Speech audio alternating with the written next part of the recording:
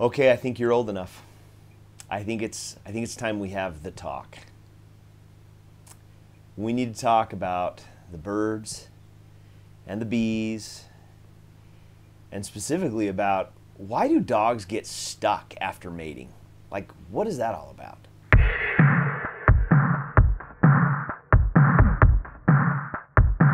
Hey everybody, welcome back to another video. Today's video we're going to focus on dog behavior and specifically the mating behavior. And one of the reasons for doing this video is because if you're not careful and you have an inexperienced male or female or really an inexperienced pair, the male can really get hurt. There's some risk for some pretty serious injury here. So we want to talk specifically about why do males get tied up or locked up with a female after the mating process is essentially finished. So let's talk about the process from beginning to end. When you get a male with any female that's in heat, one of the very first things, I call it the flirting phase, one of the very first things the male's going to do is go and sniff the female's vulva or rear end. And what he's checking for is estrus. He wants to know, is this female in heat and is she going to be receptive? It is possible for a female, if she's early on in the stages of being in heat, it is possible for her to be in heat but not be receptive. It takes about 7 to 10 days after you notice your female first start bleeding for her to be receptive to a male. And the female is going to signal that she's receptive by, one, not being aggressive and biting his head off, and two, by moving her tail over to the side. If he gets that signal, which is known as flagging, if he gets that signal, then he's going to go ahead and mount her. And then the thrusting begins, and that process, phase 2, is relatively quick. Okay, once phase 2 is completed and the male is finished thrusting, and he has ejaculated, the bulbous gland at the end of his penis actually swells. It actually forms a knot inside of the female. And the purpose of that knot is to keep the semen from coming out. And it's just a way of ensuring the best possible opportunity or the best possible probability of fertilization. And so this point is when your male is really at risk for some pretty serious injury.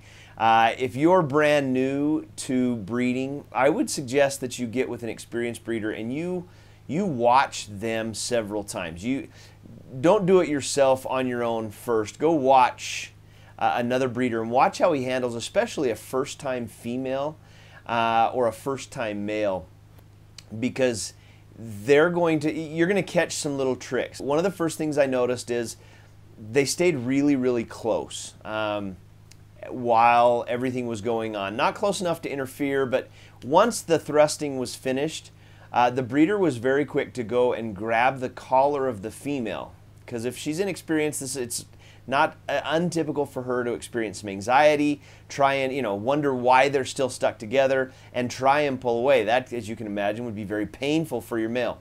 One of the other things that you're going to need to notice is that the male and the female will stand back to back.